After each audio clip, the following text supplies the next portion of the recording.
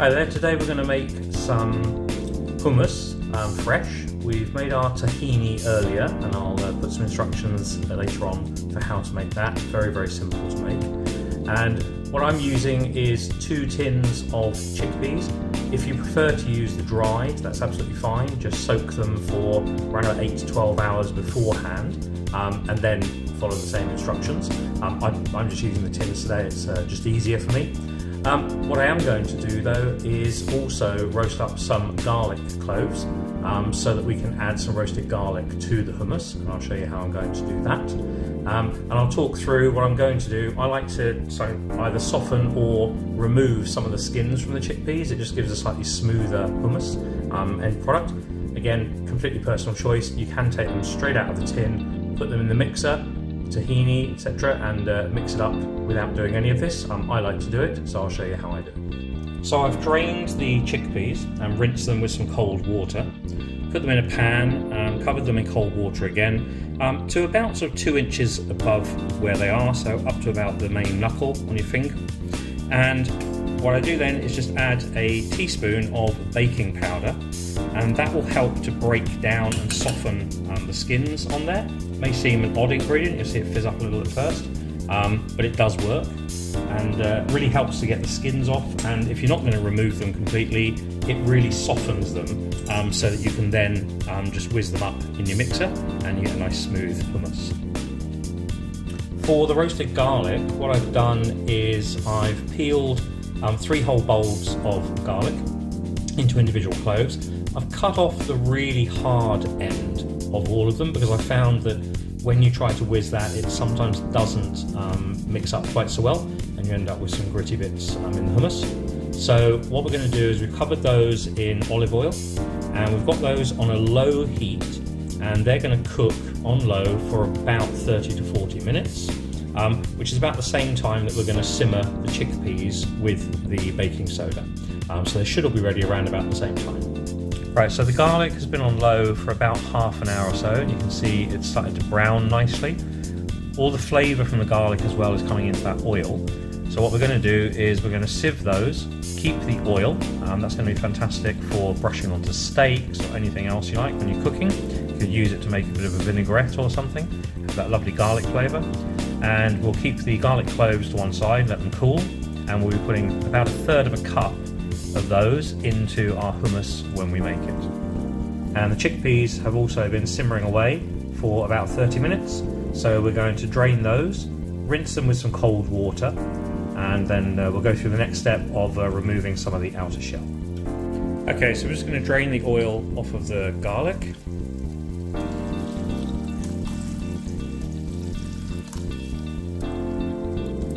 What we'll do is we'll lift these out.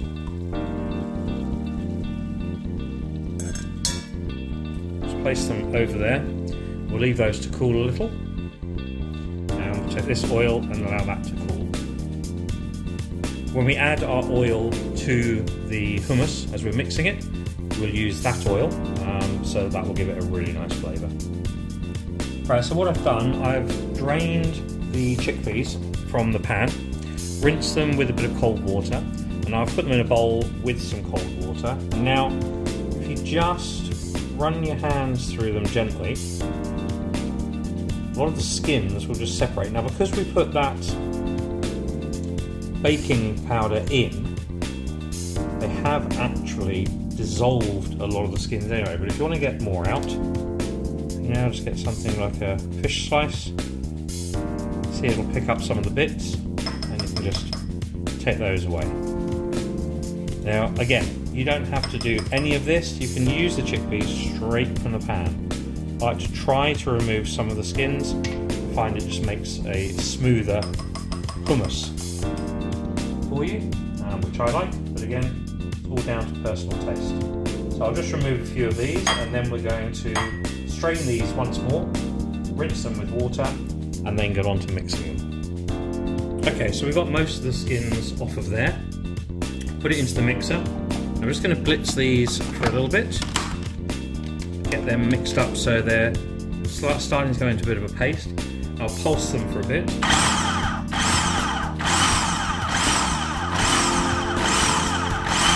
Now you can see they're starting to come together quite nicely. So we're going to add about 1/3 of a cup of our roasted garlic into there, and 1/2 cup of the tahini that we made ourselves. Very simple to make. We used 1 cup of sesame seeds, toasted them very lightly, whizzed them up in the mixer here until they formed a sort of crumbly paste. Then we added a little bit of salt and about 3 to 4 tablespoons of groundnut oil, and just mix that together so that you have a pourable consistency. Very, very easy to make. Saves you having to go and find it. It's not always the easiest thing to find in some of the supermarkets. Just a glass of that out. And when you make it up, put it in a jar. It'll last for up to about a month. What I'll do, I'll mix this, and then we'll check it for seasoning. If it needs a little bit of salt or anything, we'll put that in. And we're going to be adding a little bit of the oil to this in a minute. So, with this, if you need to, just get a spatula. Just push it down the sides a little. If any of the chickpeas have stuck to the side, just make sure you get them all in. Now you can see that's quite thick at the moment, so we'll start slowly adding that lovely garlic oil.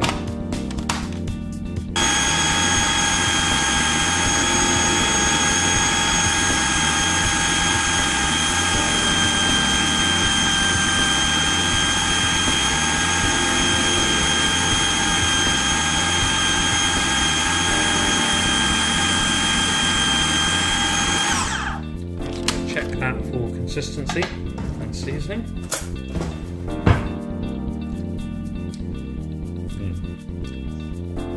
Needs a bit of salt.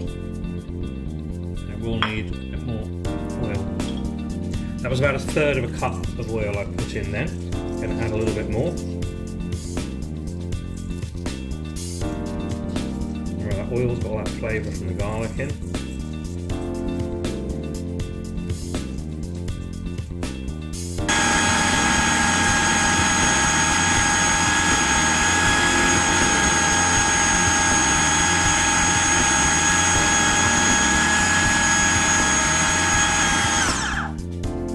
This again.